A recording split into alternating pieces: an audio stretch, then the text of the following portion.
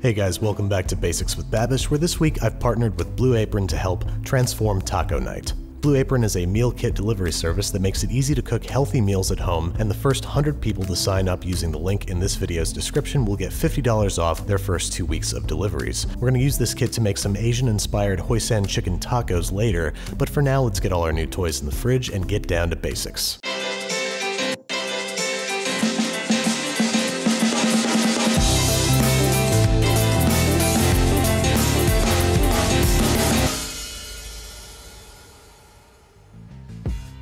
Okay, so first things first, I am in the mood for corn tortillas. If you want to make flour tortillas, check out the fish tacos episode of Binging with Babish. Otherwise, follow along with me as we combine 2 cups of Masa harina with 1 1/4 cups water. Mix gently by hand and pat into a ball. That's it. Mic drop. Cover with plastic wrap and let it rest for 20 minutes before pressing into tortillas using a tortilla press and a plastic food storage bag that you have cut open like a book. This prevents the tortilla dough from sticking to the tortilla press. So now just roll out golf ball sized balls of dough, close the tortilla press, and let it do what it does best. But Babish, you might be asking, what if I didn't spend $30 on a 10-pound cast iron unitasker that I'll probably only use once a year? Well, the answer lies in the heavy bottom of a good old-fashioned skillet. Simply press down firmly on our plastic bag contraption, a little bit more firmly than that, put your whole body into it, and presto, you'll be greeted with the same high-quality homemade tortilla. Once you've got your tortillas out of whatever press you're using, you want to bring it over to a waiting,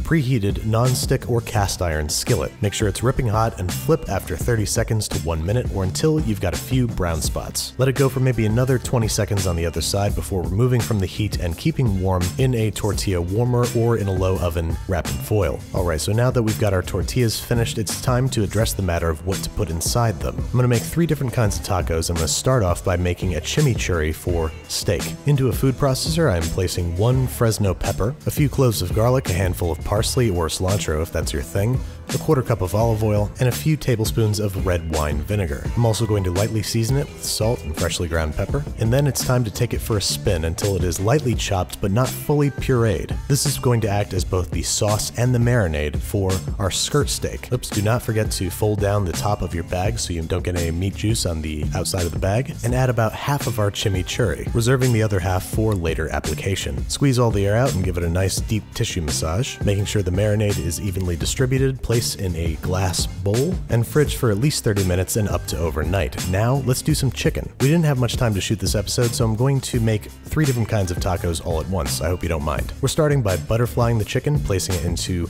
a similarly outfitted bag, and preparing a simple marinade courtesy of America's Test Kitchen. A few cloves of roughly chopped garlic, the juice of 2 limes, a good shake each of white pepper, cumin, smoked paprika, oregano, and for a little bit of heat, cayenne pepper. You can omit this if you're a wuss. We're also going to add a good drizzle of olive oil, a healthy sprinkling of salt, and a few twists of freshly ground black pepper. We're also going to add a little bit of sugar. This is going to help with the browning of the chicken later on. Whisk together and toss that bad boy into the marinade bag, give it a massage, put it in a bowl, and fridge it for 1 to 4 hours. Last up, I'm going to make some tacos with chorizo and potato. For this, we're going to start by simply peeling and chopping our potato into nice little bite-sized cubes, and then we're going to put them into a pot and cover them with cold water, which we're going to slowly bring up to a boil. We're going to salt the water a little bit for flavor and expedited boiling, which takes a long time when you use a blowtorch, just kidding. We're also going to add a little bit of white vinegar. This is going to help the potatoes retain their structure. After parboiling these for about 10 minutes, drain and place them on a rimmed baking sheet to cool completely. Next up, the accoutrement for our chicken. We're going to make rajas con crema, which are poblano peppers that have been roasted and cooked in a zesty sort of Mexican sour cream. You can tell I'm excited to roast some peppers because it means I get to burn things over an open flame, and that's just what we're doing, putting these guys right on the stove grate until they turn black on the outside. We're then wrapping them in foil to soften them up, letting them rest for 10 minutes, unwrapping them, and peeling off all the black stuff. I often like to leave this stuff on, but apparently it's bad for you, so I can't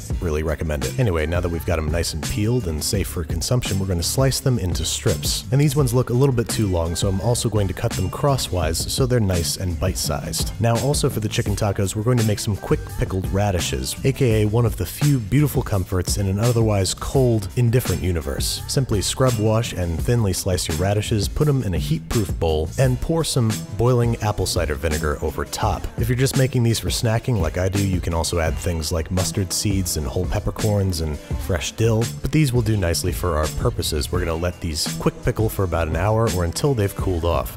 Last piece of accoutrement, some simply diced onions combined with a little bit of chopped fresh parsley or cilantro and the juice of 1 lime. Mix it up and let it sit for 15 minutes. Now, at long last, it's time to head over to the stove. This is kind of an interesting episode of Basics because it's the workflow that you'd have if you're making all 3 of these tacos for like a dinner party or something. Anyway, we're starting by browning some chorizo that we've squeezed out of its skin, and in another non-stick pan, we're getting some onions started with a little bit of olive oil. These will be for the rajas con crema. Once they've softened up a little bit, it's time to add the rajas, otherwise known as the roast poblano peppers from earlier. We're going to season those with a little bit of dried oregano and let them get to know each other just a little bit, during which time we can throw our steak on a preheated cast iron skillet. This is skirt steak, so you'll remember that we want this ripping hot so we can cook it as fast as possible. Same goes for our nice thin butterfly chicken. Next up, we're adding about a 1/4 cup of heavy cream and the juice of half a lime to our poblano pepper onion mixture and simmering that for about 5 minutes or until thickened. We're also going to season it with a little bit of salt and pepper. The lime helps emulate the sort of zing that we would have gotten from real Mexican crema. Now that the chorizo is nice and brown, we're going to put it on a plate, set it aside, reserve a little bit of that sausage fat, adding to it a little bit of vegetable oil. While that's heating up, check the browning on our steaks, give them a flip if they're ready to go. And once the fat in the chorizo pan is nice and sizzling hot, we're going to add our parboiled potatoes, leaving them untouched over high heat for about 2 minutes so we get some nice crispy brown spots. Achieve some steak flame that is totally going on Instagram, and remove once the interior of our steak reaches 130 degrees Fahrenheit. Cover with foil and set aside to rest.